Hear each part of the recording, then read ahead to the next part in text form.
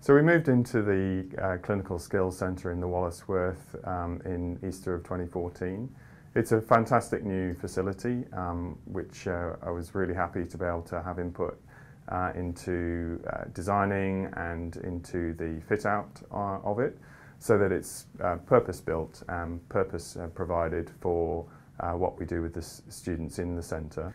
So clinical skills are vitally important to the work of a doctor, and they include communication skills, but also the ability to physically examine patients and conduct simple procedures upon them. So those are really central to any doctor's practice, and we believe that it's vital for students to begin to develop their skills really early on in the program. So we have them in the centre pretty much from day one.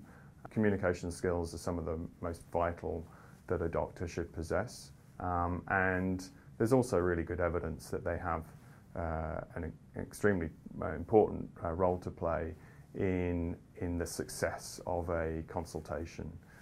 And a good patient-doctor relationship has flow-on effects in terms of the behaviours of the patient, but also the benefits for the doctor.